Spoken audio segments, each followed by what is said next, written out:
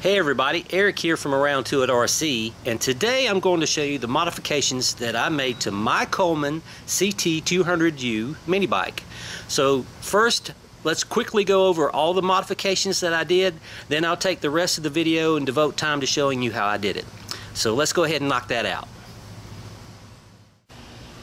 Okay, so we have a battery operated headlight with an on-off switch on the left handlebar. There's also a light on the rear fender, and it's just for illumination at night. It is not a brake light. And that switch on the handlebar also operates a horn.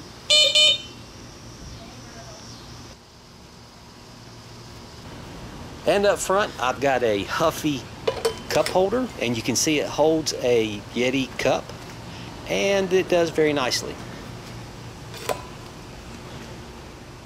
And check out the ground effects kit that I put on with a remote.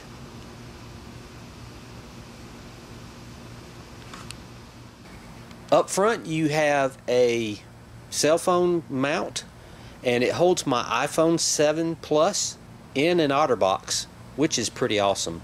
Also, you have a power port for connecting USB cables and a 12-volt power source for connecting accessories like an air pump, things like that. Directly in front of the seat you have a custom-made cradle for a Bluetooth speaker, and you can see my UE boom fits in it just right. All that is a piece of PVC pipe, 3 inches. It's cut in half, painted red to match the mini bike, zip tied to the frame, and then it's got a piece of foam in there to keep from damaging the speaker. Okay, so basically the ammo box holds the battery and the wiring for everything that runs off of power, obviously, right? Okay, so this is the remote for the ground effects light kit that you can turn it off and on with. I also put a kill switch right here for it, because even when you use the remote to turn the lights off, they're still drawing power from the battery. So I put a kill switch to turn the lights on and off. Pretty simple. The other thing you see here is just it's a battery charger for this battery, and I leave it in here. So, you know, when I need to charge the battery, it's always available. Alright, so if you notice under the seat, there's a cable that comes out of the ammo box. That's all your wiring that goes to everything on the bike that requires power, and if you follow it, it goes underneath the seat all the way up to the front of the mini bike, and some of it goes to the switches for the horn and the light. Some goes to the USB power station and the 12-volt accessory port, and then you have some that goes to the headlight and the horn, and then of course the ground lights effects, which you can't see during the day, and then the tail light that's on the back.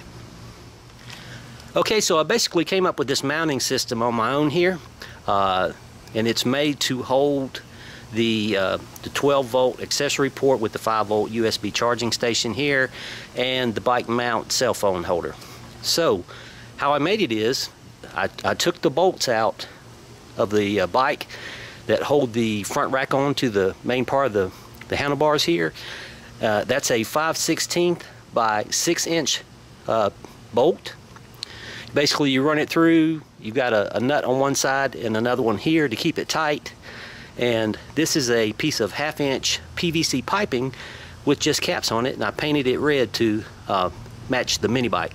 So I drilled holes in the PVC just slightly smaller than the bolt size, so I could thread the bolts onto the PVC, and that's a very sturdy mount. It's not coming off, it's not going anywhere. And on the back of the mini bike you can see I have my windsock / flag. I think my RC buddies will get a kick out of that when they see it at NAW. And that about wraps it up. In the pictures you see next, you can see I can pull a little wagon behind the mini bike, and I made a special tabletop to place my RC planes on it and transport them to and from the flying field. Well, that's about it for now. Please remember to rate, comment, and subscribe to support my channel here on YouTube, and we'll see you later.